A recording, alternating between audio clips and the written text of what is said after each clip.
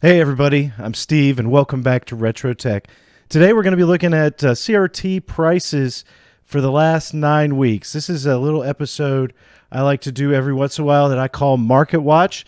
And today we're going to be looking at the last 9 weeks of sales data.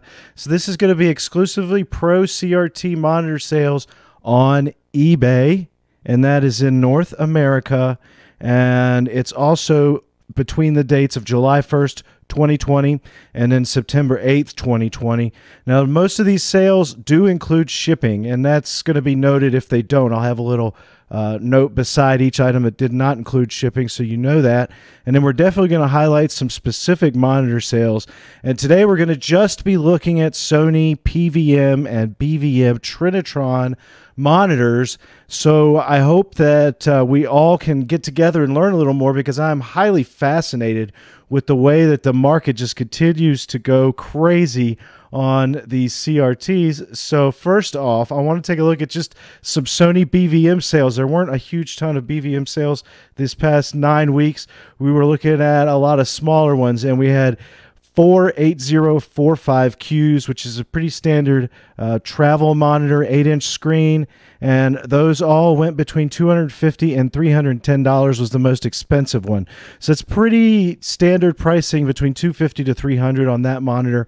And then we did have a 14E5U, which is a nice 14-inch BVM that only does 480i and 240p, but it went for $430.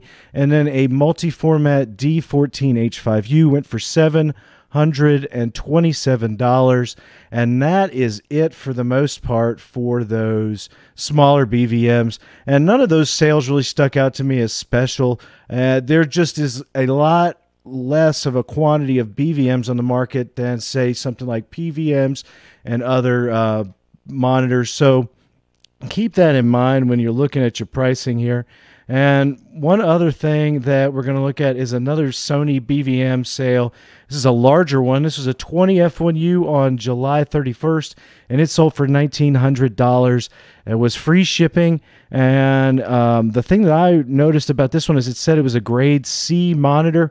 Now, this should have a protective glare, anti-glare layer on it if it's not already been removed. But if it hasn't, then if there's any scuffs, that can be removed by removing that anti-glare layer. But there's a pretty high price on that monitor. And if we go to the next one, this is a Sony BVM 20F1U on August 15th for $2,800. And if you notice here, that included the shipping cost, which was freight. And let's look at some details on this one, because this is a pretty unique monitor listing here. This one was, of course, sold by Save on Pat out in California, the ex-Sony tech who worked for a long time with these monitors professionally throughout the 90s and 2000s, and is retired now, but he still works on these. It does sell some on eBay, and this was one of his listings. Now, the coolest thing about this monitor is it only had 18 hours of operation time listed on the listing. It did include a card reader or input, control module and hookup cables. So all around, it's a nice package. At $2,800, this is something on the higher end. And then we have one more large BVM sale that I wanted to just highlight here, and that was a Sony BVM A24 E1WU. Goodness, if I can get that right. BVM A24 E1WU. There we go. And it wasn't $2,800. I'm sorry, it was $2,900 and almost $3,000. $1 short of it. That it did not include the shipping cost on there. And that one only included the 62HS. It was also listed with a remote, but it said it had 100,000 hours on it. So that's pretty risky for $3,000. And I don't know if the buyer already had the analog cards or if they just wanted a HD CRT. So that was quite an interesting sale. So that was pretty much it. That's all for the BVM sales on eBay over the last 9 weeks. Again, not a huge number of sales total. But however, if we jump over to the PVMs, there's a just astronomical number of sales here. First, we're going to start with our 8-inch models, and we had 54 54 8-inch models of PVMs that wound up selling during this time period, totaling almost $6,300. The 8220 and 8221, that is a composite only monitor, and that's the one in the upper right-hand picture with Grand Theft Auto on it. Average selling price shipped is $85 right now. And then the 8040 and 8041s, those actually add a speaker and S-video support. And those are a little bit more at $125, and $155 is the jumping point up to a RGB monitor, which would be the 42s and the 44Qs. And then the 45Qs are the same kind of deal. So there was quite a few sales there. 27 8042, 44, and 45Q sales, all around $150 shipped each. So that's a pretty good price point for that monitor. If you're looking for one right now, they're selling right at about $150. There were some 9L series, which is just a little bit newer version of those smaller monitors. Those were selling for $178 on average shipped. There were 7 sales of that. But again, just a large number of sales here. And a lot of those 8-inch monitors are selling. That's quite a bit for a 9-week period. Next, we're going to take a look at one Sony PVM 8044Q listing. And it was again from our friend Save on Pat, and he had another one that he had refurbished and worked on. This one went for $248 shipped, which was a little bit more than the average. However, due to the fact that it's been serviced, it's well worth that extra $100, I felt like. And it was a good idea to highlight this because this was the highest sale or highest monetized sale monetarily for the last 9 weeks on an 8-inch analog RGB monitor. Next, we're going to look at our 12 and 13-inch series PVM sales. And I added the 12-inch there because there were actually a few 1271 monitors. Now, that's a 12-inch RGB monitor from the 80s. And there were quite a few of those that actually showed up on eBay in the last 9 weeks. And 3 of them sold, all pretty much right around that $225 to $230 price point. And again, it's a really good monitor if you want to start off and just have a cheap entryway into RGB. You'll also get composite and S-video support with that monitor, and those tubes do tend to last a long time. Next, we're going to jump up to the 1340 and 1341 and 44Q models. Now, it's kind of surprising to me that the 1340 had 3 sales, averaging $378. I kind of see the discrepancy on some of these monitors that we're going to talk about in this 13-inch category.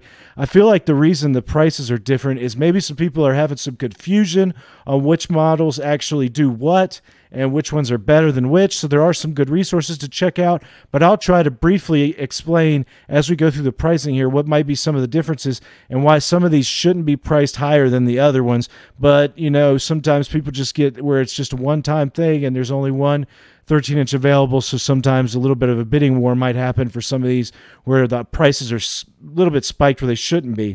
So again, those 44Qs are right around a $250 price point, and then you're jumping up on that 1351 and 54Q because you're jumping into a monitor that actually adds a service menu, and it's a newer model than those 4 series. So that's got a service menu added. It has component support. It adds mono speaker to all inputs for the support. So those ones obviously are going to be a little bit more, right around that $400 to $420 price point. 5 sales of that monitor. But again, if you're looking for something that's cheaper on the end of RGB, those are some monitors to target, maybe those 1340 level monitors, because they're really good, but they just don't have service menus, and they're a little bit older, so they do tend to sell for a little bit less than the newer ones.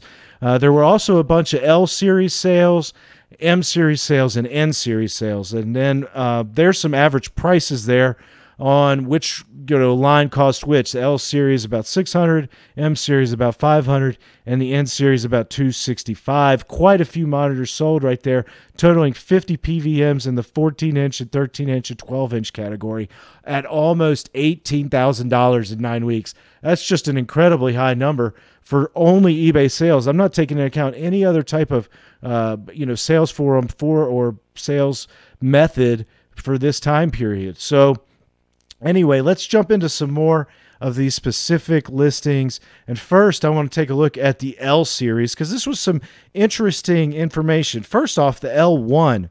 The L1 sold quite a few monitors, and it was priced quite a bit higher too than I thought it should be valued at, or at least at the top end of that. So let's take a look at some of these sales. 5 total, averaging on the low end from $170 all the way up to $464.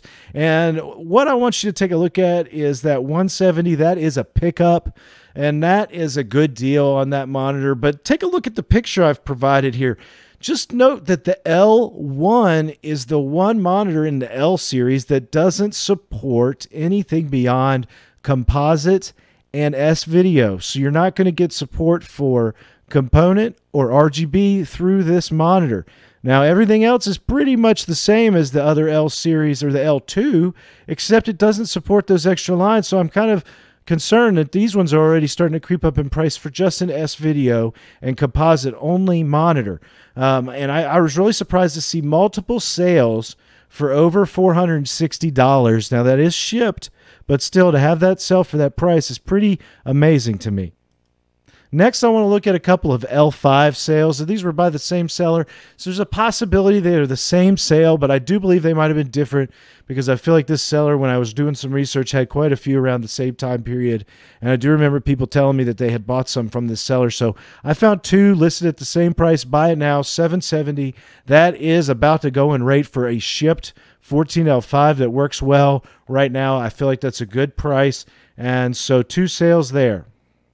Next, we're going to move on to our M series monitors, and this is, again, one of the largest categories of sales because it's one of the best RGB monitors overall, but we're going to have a huge discrepancy in our prices for the exact same monitor model again, and this is going to have to do with a lot of time of just being consistent with watching listings, and also, you know, how sometimes you get in a bidding war on something on eBay, and I think there's a good example here. All in all, though, I do feel like this is a pretty low average price still for 14M2U.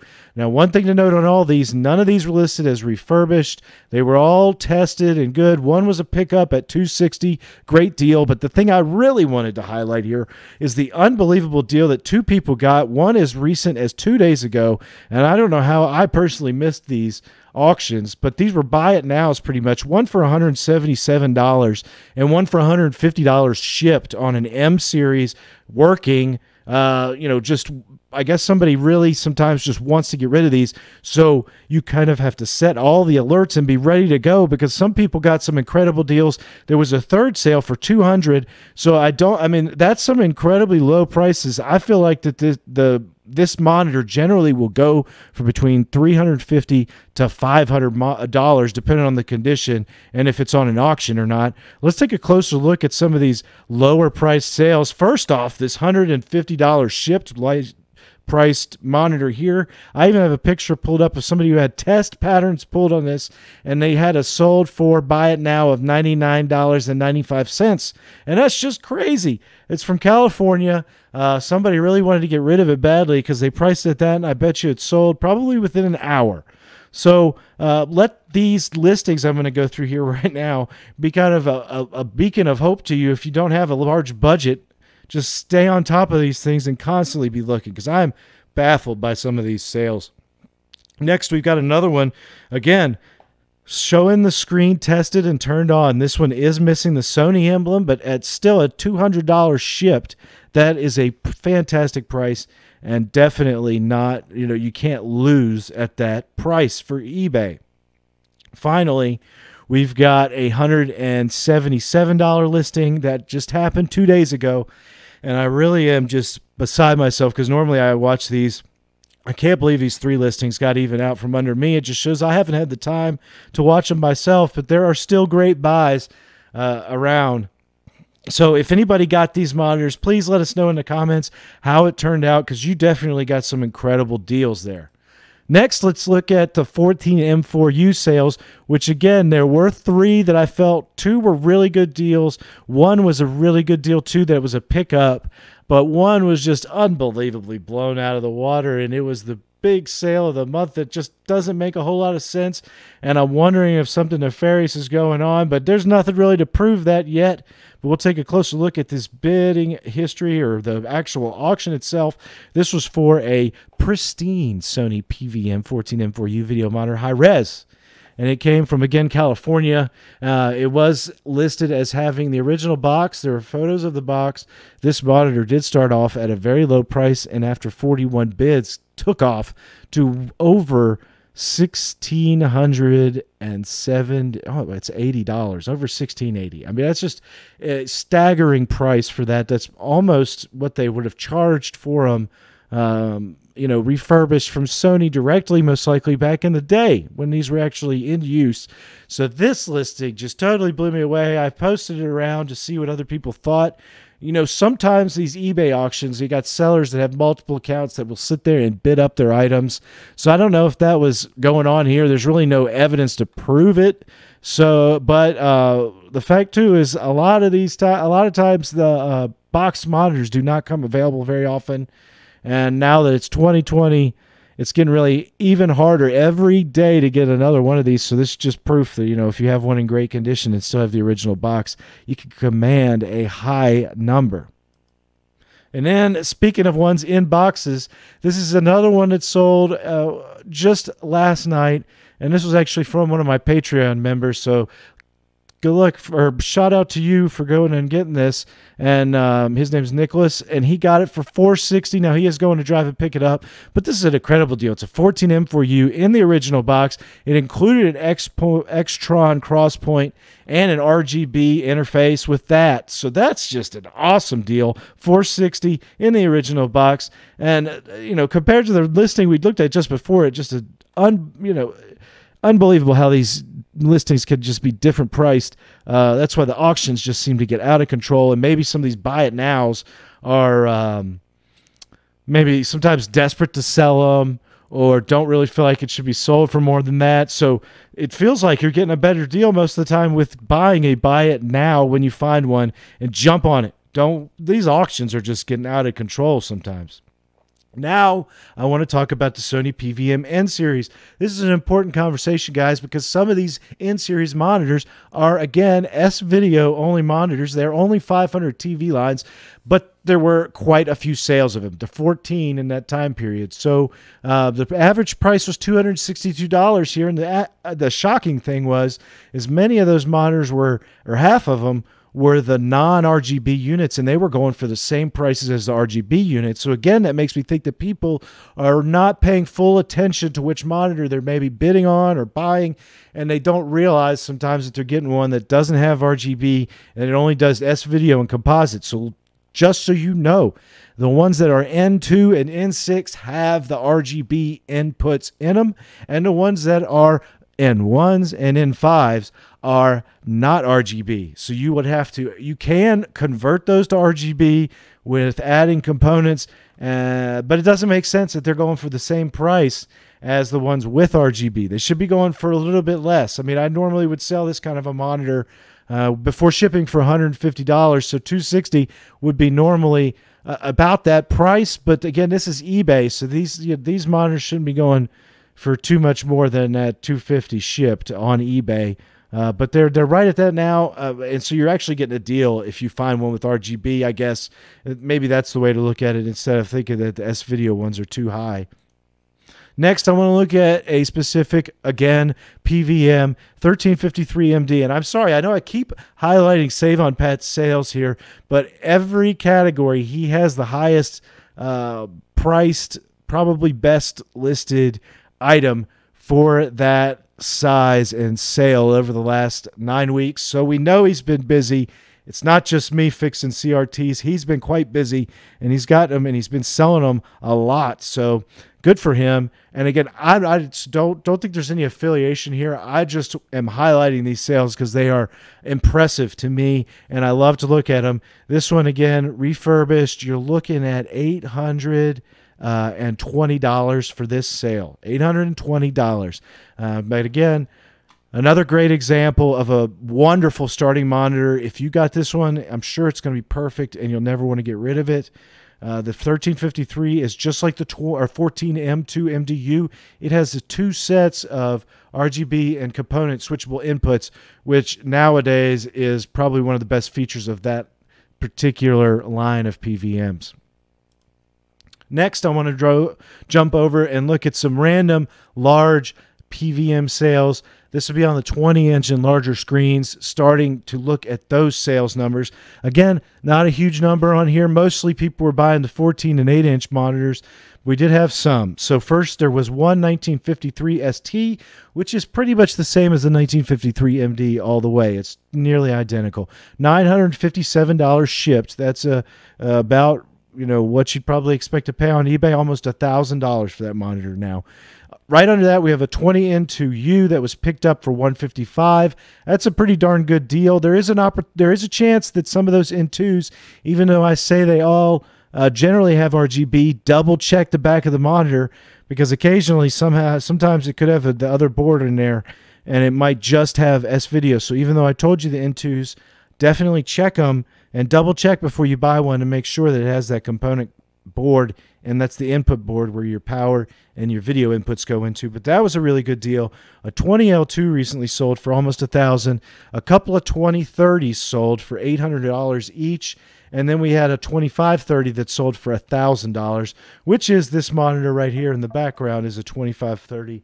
And we've also got some of the other monitors, an example behind us in today's show. So one of the other things I wanted to look at is, of course, the M series sales on a 20-inch monitor. We're talking about the M2s first, and there's a big price discrepancy again between all these monitors. So we need to look at some of them and highlight them a little bit more closely. First, I'm going to actually start with the one that's the second cheapest down here. I think that this is a pretty good average price there, but if we look at these individually, the second or the very last one down here for $500, that one I think had an issue with it. Now the screen was turned on, but it was either in under scan mode or might have had some components bad on it. So that one should be marked as taken, example of or marked out. And then this one on 718 was a pickup. So that one, just note that those two are anomalies on the cheap end, the reason they're costing less. And I just want to highlight these more expensive ones because it blew me away again. This one was $1,500 shipped from Pennsylvania. Came with lots of cables, tested, really good shape, 20M2 MDU, and somebody just wanted it. $1,500 later, boom, they got it. And so that was an incredible sale this month, not from Save on Pat. This is another cool one for $995. It's in the original box, and then you had an additional $95 shipped. So not a terrible deal, I guess. If you're going to be spending $1,000 and expecting to spend that, you definitely want to have that box because obviously that adds value, and it will continue to add value if you can keep that box. My suggestion is, if you do ship a box like this, double box it so you can protect the box inside of another outer box. Lastly, I want to look at our, or not lastly, but next for the M series, lastly, I want to look at the 20 M4U sales. M4U prices are really getting up there. So not just on the 14 inches, but now on the 20 inches, you're not going to pay normally less than $1,000 for one. And a lot of times you're going to spend between $1,200 to $1,500 on them now. It's just getting crazy. The auctions are going nuts. This particular monitor, it is 800 TV lines and looks really awesome, but again, the fact that it's over $2,000 sometimes is kind of head-scratching. This was on the last day of the month of July. This one went for $2,000 nearly. Now, the funny thing was this auction actually happened twice, so it went once and it closed at like $2,200, and obviously that person didn't pay because the auction was relisted, and then it went another week, and then it finished out at nearly the same number. So just some history on that one because I did watch it as it happened. Next, I'll show you this 20M4U, which I'm gonna chastise this seller right here. If you're looking at this seller, look what you're doing. It looks like you're listing this and you're leaning this plastic-backed PVM, and I mean plastic back of the case. You're putting that case directly on the carpet, and you're putting all this PVM's weight against that plastic back shell. and that could destroy this PVM within seconds. Well, I hope he's not doing this, but it looks to me like that's what's happening. You should not do that with your monitor, okay? Especially one that you're going to list for $1,500, $1,650 shipped. How about that? So again, cannot do that with the monitor. That's dangerous. But anyway, let's move to the last one. This was almost $1,000 and free shipping. Georgia is where it came from in the United States. Another just 20M for you, and it has again become one of the most sought after PVMs in the marketplace. Last, I want to talk about Sony PVM 20L5 sales, and this one has basically had an average price of $2,200 all of a sudden. There's 5 sales recently, and I'm not going to really go into each individual sale on this one because there wasn't too much to note. The only thing I will tell you is I did talk to the people who bought the 2 lowest price ones on that list. Those people are Patreon members of the RetroTech Patreon page, which there's a link to in the description.